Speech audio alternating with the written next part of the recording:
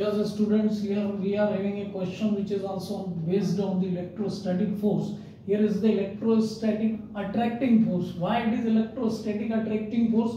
Because it will go to the question on a small sphere of charge 0.54 microcoulomb due to another small sphere of charge minus 0.8 microcoulomb. So one charge is positive nature and another one is negative charge, and we have to calculate the distance between them. So R that we have to determine. So here we can have this R square, which is equal to 9 into 10 raised to the power 9 into Q1 Q2 upon this F. Now we know all the values, so we'll substitute here 9 into 10 raised to the power 9, it is 0.4 into 10 raised to the power minus 6 into 0.8 into 10 raised to the power minus 6 divided by this F, which is 0.4. So here we are having R square, this 0.4 to 0.4 will cancel, 9 into this 0.8, it will be 7.2, and 10 raised to the power 9 minus this 12, so it will give 7.2 into 10 raised to the power minus 3. So R square which we are having here, it is R square is equal to this, you can have 72 into 10 raised to the power minus 4 in meter.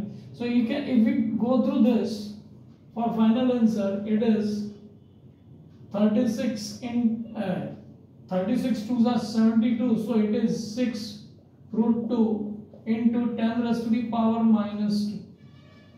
I will calculate it. 6 into 1.414 into 10 raised to the power minus 2 root 2, the value is this, and it is 84.10 raised to the power minus 2.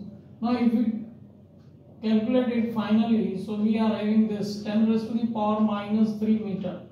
So R will be the 84.84, means we can take this answer here. So 84.8 into 10 raised to the power minus 3 meter will be the correct answer. Here we have determined this R, the distance between them, force is given to us, and the charges of both spheres are also given to us.